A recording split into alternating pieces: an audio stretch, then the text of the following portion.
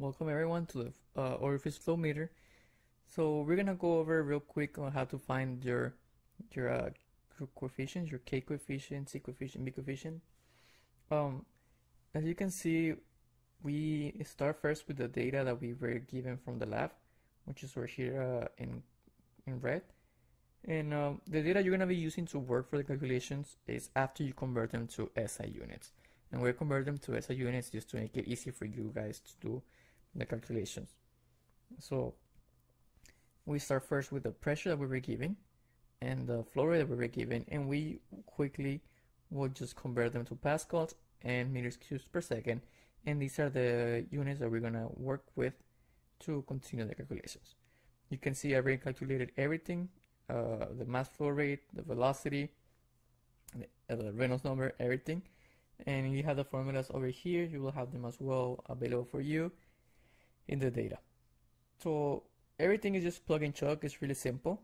You can just find the numbers, plug into the equation, and then once you have the Reynolds number and your C coefficient, and the C coefficient you can see is just using the equation over here. These are the numbers that we're gonna use to find our K and our beta coefficient from figure 8.21, which will be available for you. So just take a note that our Reynolds number is right now 41,000 and our C coefficient is 11.11479. And your numbers might be slightly different based on your rounding and so on, but you should have pretty similar numbers. So over here I have figure 8.21. As you can see, we have the Reynolds number on the x-axis. You can see it starts at 10,000, then it's 20,000, 50,000, 100,000, and so on and so on. And on the y-axis we have our flow coefficient K, and these blue lines that you see here, these are our different betas. So the way you find your coefficients is like this. So first, let me just get my ruler to make it easier. So we have our value of about 41,000 Reynolds, which might be approximately somewhere about here. And you can see this is not really quite exact, so that will account for some errors that you will find in this lab. Just keep that in mind. So we have already selected our Reynolds, 41,000. And let's just say we're using a beta of 0.6. Right? It's just you can just make a guess. Doesn't really matter which one you choose. Let's say we're choosing 0.6. Now, using that beta, we're gonna move all the way to the left to find our K value, and you can see we are somewhere up below 0.66. So let's say that with our beta of 0.6, our corresponding K value is about 0.655. Let's just say like that. Looks about good. Okay, so a formula that we need to keep in mind is K times beta squared is equal to the C coefficient that you already calculated. So once you multiply these two numbers, if they equal our C value, then we're good. If they do not, then we need to do the calculation again. So let's just do it. So 0.655 times 0.6 squared gives us, let's do a calculation real quick. You can do it as well right now on your calculator. 0.655 times 0.6 squared gives me a value of 0.2358. Remember the C value that we have calculated above, it was 0.11479. So we're still way above. So what we do right now is then we go to a lower beta or a higher, depending if your number was smaller or bigger. So in this case, since we are above the number, we're gonna go to a lower beta. So let's try a beta of 0.5. And so beta equals 0.5 now, and the corresponding K will be about 0.63. So let's do the calculation again. So 0.63 times 0.5 squared gives us Let's do it real quick. 0.63 times 0.5 gives me 0.1575. And you can see we're getting close, but we're still off. So let's try then the another lower beta, 0.4. Let's see if we can do it this time. So 0.4, so beta equals 0.4. Our K will be about 0.615 or so. So let's do calculation. 0.615 times 0.4 squared gives us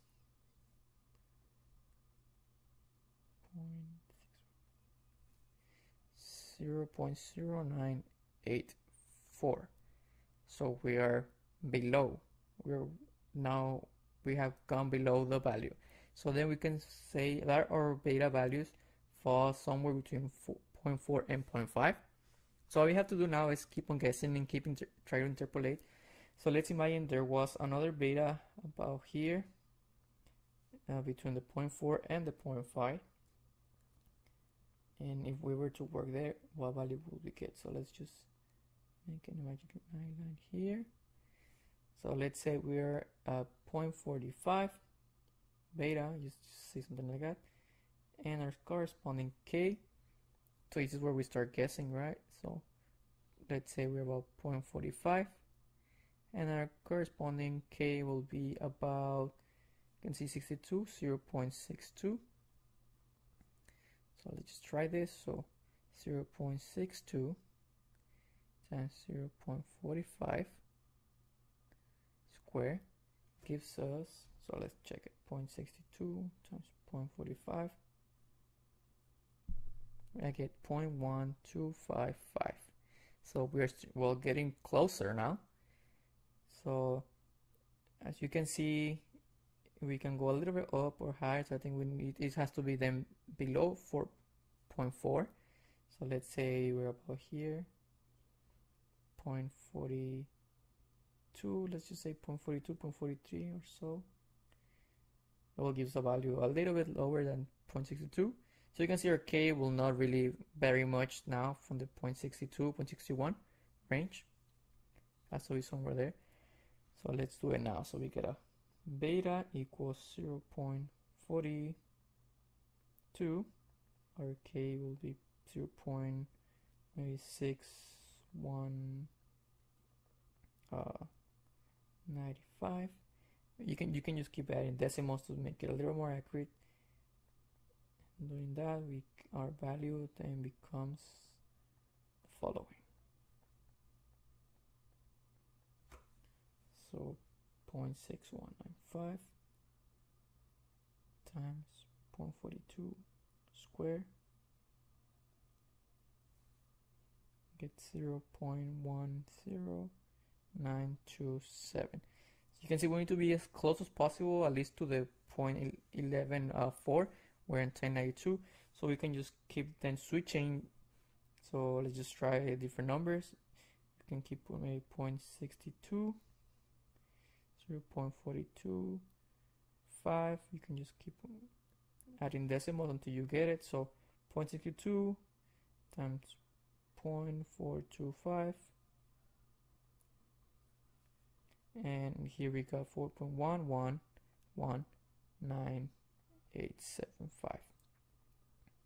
So ours is 11.4. We're in 11.9. We're good. We're getting there. So we got 2 of the 3 decimal places. So I mean, you can leave it here. You can, if you want to be more accurate, you can get to the third. I really recommend to the third. Of course, I don't want you to do like 10, 20 iterations. You can do about 3 to 4 iterations. It's fine. Here I'm doing more just to show you how to do it so you can get practice. So let's say for 2, 5 and K 0.6215. So let's just try these numbers now, and we get 0.6215 times 0.425 square, 0.11 to now a little bit above. So it's fine, you can choose either or. So from this, you can approximate, do an approximation, you can really round up that your beta is about 0.42 something the rest to 5, somewhere there, and your K, you can maybe round it up to 0.62 1, doesn't really matter. So we just get these values,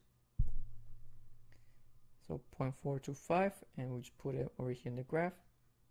So our K, we said it was 0.621, and our beta 0.425.